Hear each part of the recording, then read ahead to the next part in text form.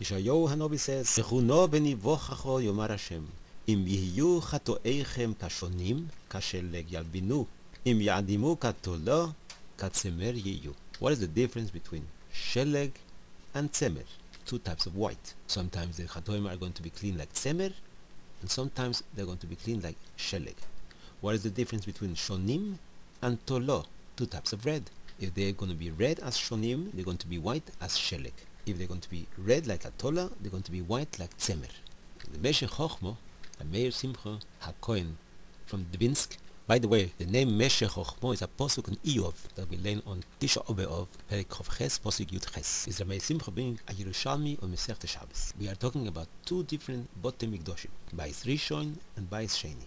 Bayis Rishon, the Chet is like Shoni, red. Bayis Sheni is like Toila, different type of red. What is the difference between a Shoni and a Tola? Red dye comes from insects. There's an insect called cochineal and lives on a plant called cactus. From there they make a very deep, strong, bright red color called crimson. Today they use this in cosmetics dyes and food coloring, and it's labeled E120. It is not kosher. The Noida B'Yehuda has already a tshuva about it.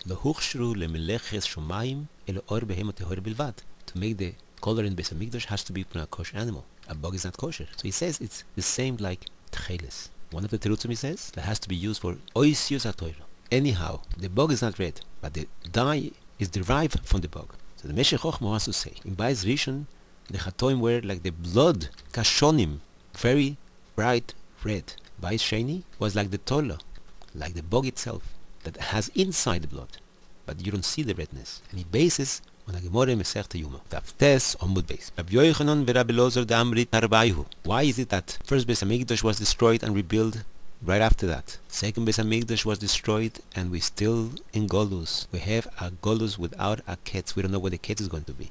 First Beis Hamikdash after 70 years start to rebuild it. Rishonim shenizgale avonom nizgale kitzom. Aharonim shelo nizgale avonom lo nizgale kitzom. He wants to say, in Bayis Rishon, they did Averos begolui, openly, but inside the word Ohavim, Mole Ahavo, Ahavas HaToiro and Ahavas Yisrael.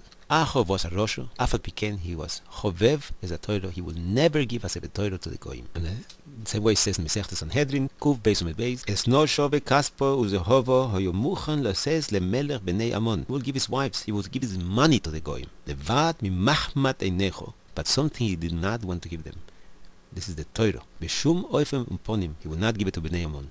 And Yerushalmi says, they were not moiser each one to the Malchus. They were good inside and bad outside. That was Bayis Rishon.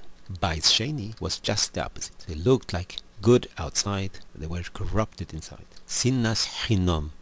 The Tola and the Shoni, the Tolas, the red from inside, not from the outside. That's Bayis Sheni. The Shoni is the redness that you see on the fabric. So Bayis Rishon was kashonim. They knew exactly what they're doing wrong. Bayis Sheni was like a toilo, was inside wrong but outside was not red. The Bayis Rishon they did tshuva and became kasheleg. The Bayis Sheni katzemer. Sheleg is the whitest of all negoim.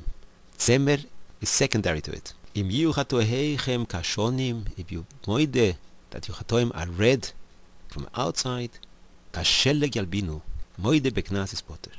Im yadimu katoilo, but if you hide the chatoim and you say only red from the inside, from the outside doesn't look red, is katzemer yiyu. The chapor is going to be very lightly, not as white as sheleg, as white as tzemer. The Minchas Elazar Taich, man ishtano halaylo hazeh, why is this golus? Kol halaylos different than all the golios. The answer is shebechol halaylos, all the golios, onu ochdim chometz umatzo. We know what's chometz, what's an aveiro, umatzo, what's a mitzvah. Halaylo hazeh, this golus, kulo matzo.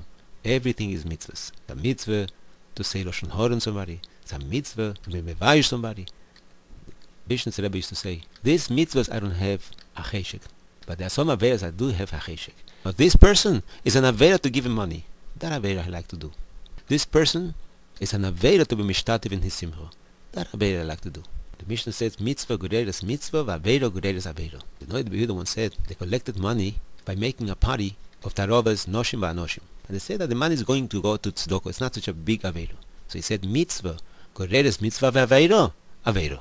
Such a mitzvah that brings a mitzvah and an aveiro together is considered an aveiro. The Balabatim in Torah B'das, they made a big party with a mixed dance from the Fraya. And they collected a lot of money and they gave it to Rav Shraga Feivel Mendelowich. Rav Shraga Feivel Mendelowich says, with this money, we are not going to put anything to the Beis HaMidrash, but to the Beis HaKiseh and to pay the janitors.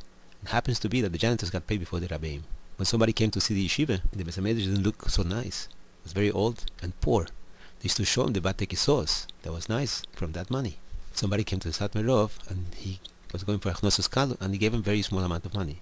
Somebody else came, didn't seem to be too medagdek b'mitzvahs, and to him he gave him a lot of money. The first one was a korov of his. So he asked the Rebbe, how come I get only small amount of money and you give him so much money? So Satmar says, I have two pockets.